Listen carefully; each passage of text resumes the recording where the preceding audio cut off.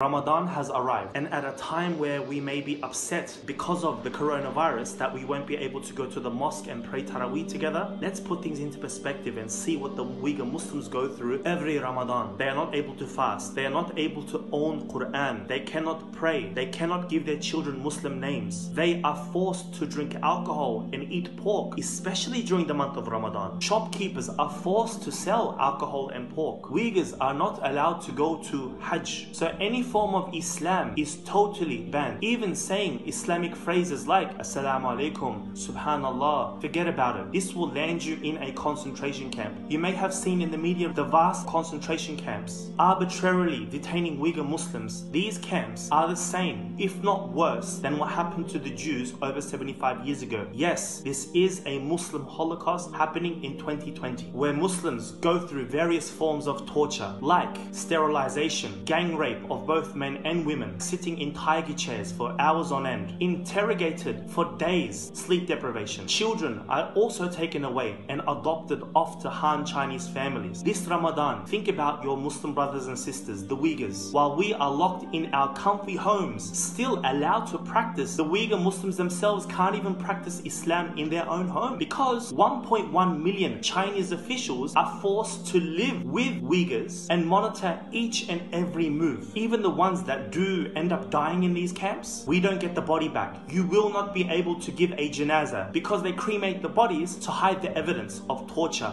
Another issue, halal organ harvesting, is where organs of Uyghur Muslims are taken and sold off to the highest bidders in the Middle East. Well, what can you do as a regular Muslim? We all have access to social media. Apps like Facebook, Instagram, Twitter are absolutely banned. Follow us on our page, Talk to East Turkistan. Follow our Twitter and share the work that we do. Do your bit. You have to ask yourself, why does the Chinese Communist regime ban all those apps that I just mentioned? Because they want to hide the truth. They want to save face. We need to show the world just how murderous this Chinese regime actually is.